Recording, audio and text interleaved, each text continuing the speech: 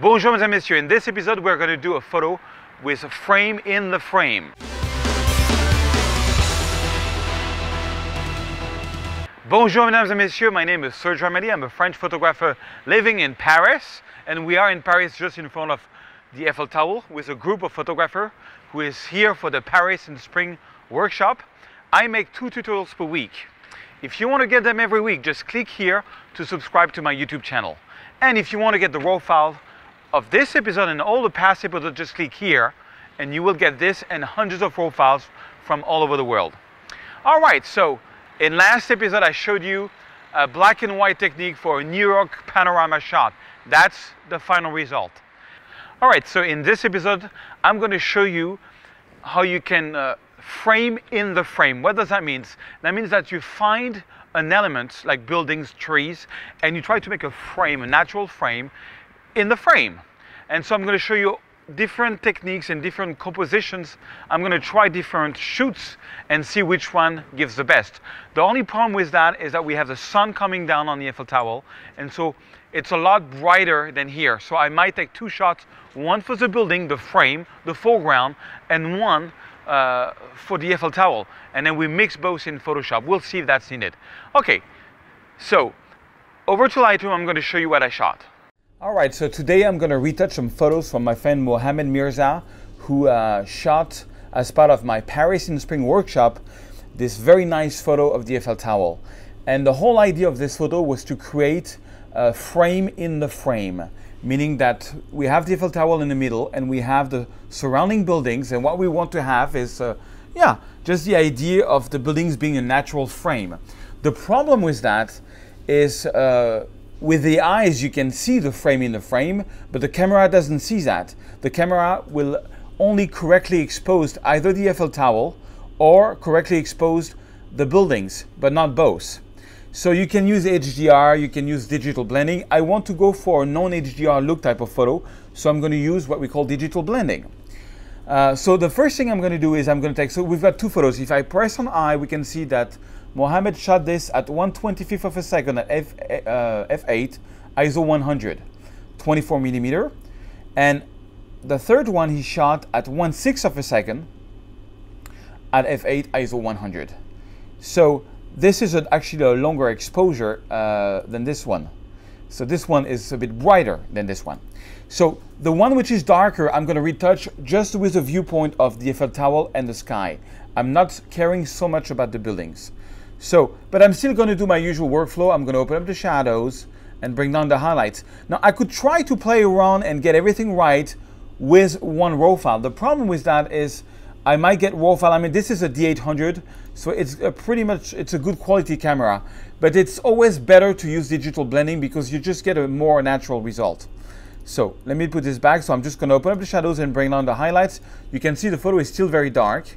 What I want to do is I'm looking at this. So on the white balance, I think I'm just going to go on sort of like daylight and just add a bit of magenta, something like that, because I add magenta everywhere. Maybe it's a bit dark.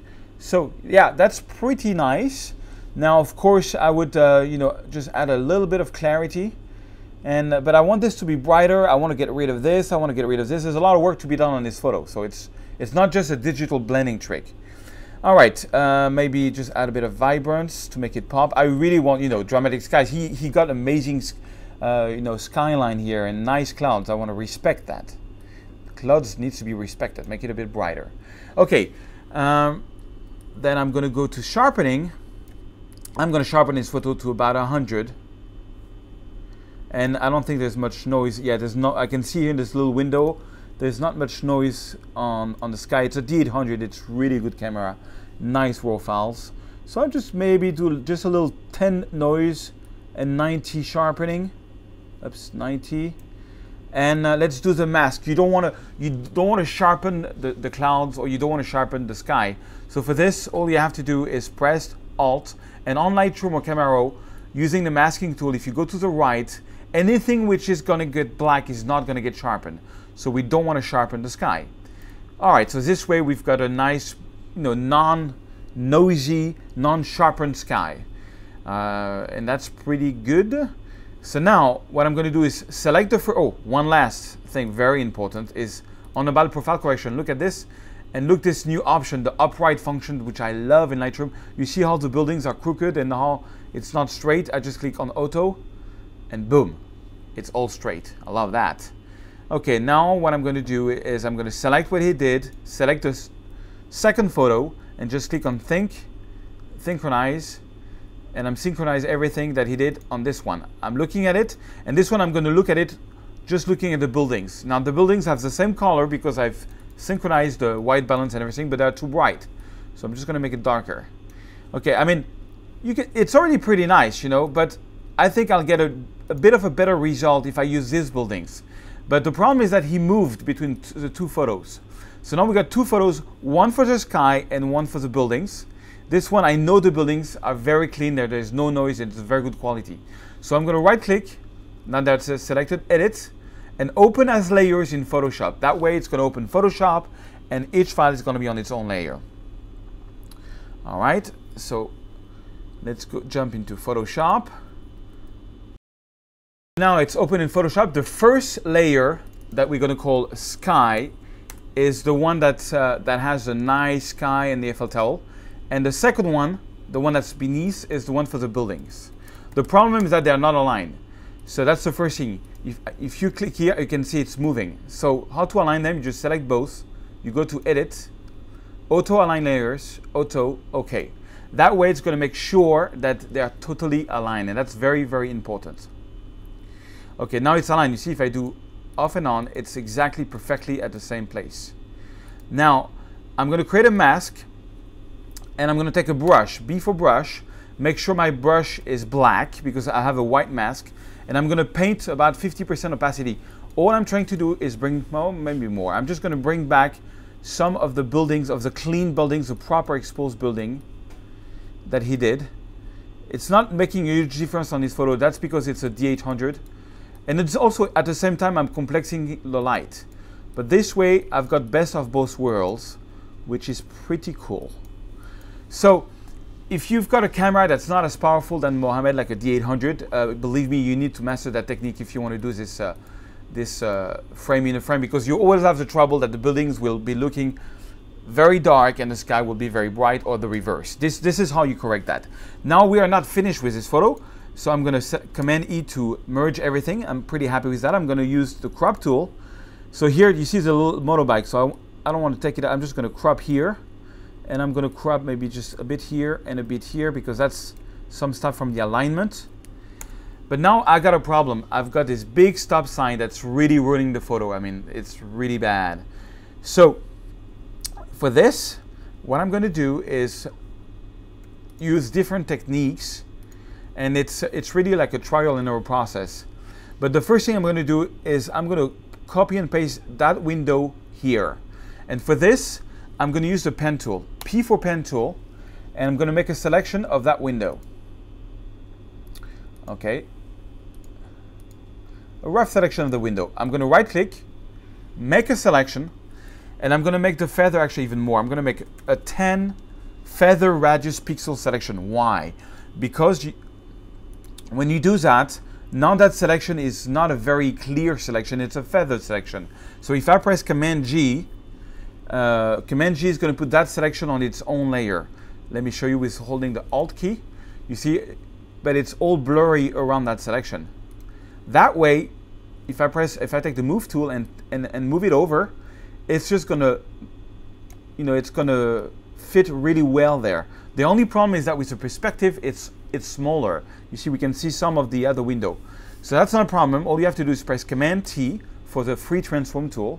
And you can make that window just a little bit bigger so that it fits and replaces the old window over the stop sign. So something like that. Now we have some more to correct. It's kind of weird. Oh, I forgot something. This is, so if you want the corners, if you want the perspective to be respected, you can just press the Command key on your Mac or Control on Windows. You can just drag each corner, make them align like you want. And I made a test. I did that retouch, and someone came and asked him, can you see that I retouched that photo? and it says, yeah, you took something. I said I took something out, find out where it was. He couldn't find where it was. So this is always my test if I did a good job or not. Okay, so now we have a problem because we've got some of the stop signs. So you have to go to the stem tool, the good old stem tool, because that's the content awareness. It's too complex. It's not going to do a good job. So S for stem tool. You can use the Alt and Control key to make your stem tool big or small. And I'm just going to press the Alt key, and I'm sampling the corner here. Okay, and then I'm going on the corner. Hold on, I'm sampling this corner. I'm sorry, I have to sample this corner, and I'm meeting with that corner. All right, and then all I have to do now that I know I'm on the corner is just brush around, making sure I'm at 100 and not at 86. This way, I should be able to take that out completely. And maybe here. So you see I took the anchor point of the corner. This way it took this out. Okay, well it's a bit funny here, but that's fine. You just can take that corner and copy that corner there. Make it like that. This is little things we can correct afterwards. Same thing here. I'm going to take that corner and copy it here. And I'm just going to go down and okay, not too much down. Command Z if you did something you don't like. And it's really, you know, it takes patience. But the architecture being so specific in Paris, it's kind of hard to, it's going to be a bit hard for people to find out that we did something here. I can even copy there, that. You know, it's the idea is to create an illusion. Okay, this, I can copy that corner here to make it a bit more clear. And that corner, no. That corner maybe here. Okay, well, I'm not doing a good job. So I'm going to correct that. But the easiest way to correct that is just to take a pen tool, take a big chunk of wall. It gives you trouble, like this one. Oops. Right click, make selection, 10 pixel, put it on its own layer. Oh, make sure you're on the right layer before you press Command J, so it's really take it from that. V, and I'm just going to copy, oh, that layer I have to put above. And I'm copying that. And I can even press if you press the Alt key while you have the Move tool, it's just going to make another copy that I'm putting on top. This way, I copy this wall there. So now it's pretty cool. There's a bit of things I can get into, but I'm just giving you the philosophy of this. Okay, now for this part, I'm going to use the stem tool again. As for stem tool, I'm looking at something which is very similar like this, and going like this, and I'm just painting over, maybe here. Same thing here, same thing here. Oops. All right. There's a bit of weird things here, but okay, I would probably spend 10 more minutes to do it, but you get the idea. It's just something weird there. So, you know, I just can copy that. You know, same thing. Take a big chunk. Oh, my selection is not good. Command Z, Command Z. If you want to go back Command Z several times, you just press Command Shift Z. Okay. So I'm just going to reselect that. Voila. Make selection, 10 radius.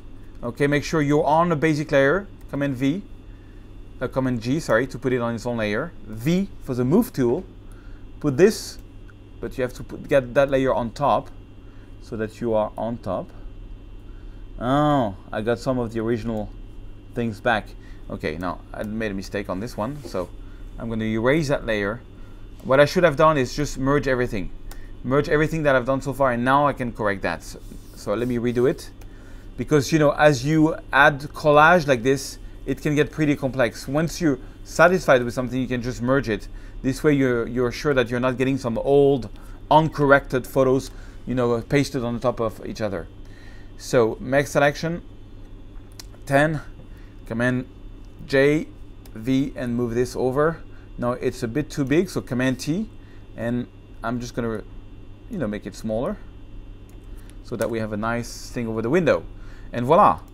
And we don't have the thing anymore, the stop sign. So now I'm going to close this. save it, and I'm going to do just a little bit of double processing in Lightroom, just a little final touch. So I'm going over to Lightroom. It's going to re-import. You see there's a stop sign, and soon there will not be a stop sign. Okay, and just so double processing, I'm just going to open up the shadows a bit again, but not as much because it's going to go too much HDR.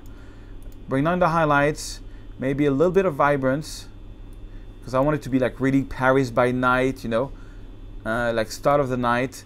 And I'm just going to make that lamp, I'm going to light this lamp because the tunnel hole forgot to do it. So for this, I'm just putting my temperature and tint the whole way to the right with a lot of exposure.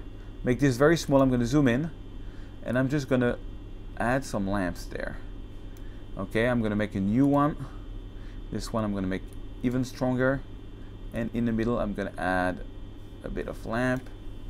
Maybe that's too much, something like that.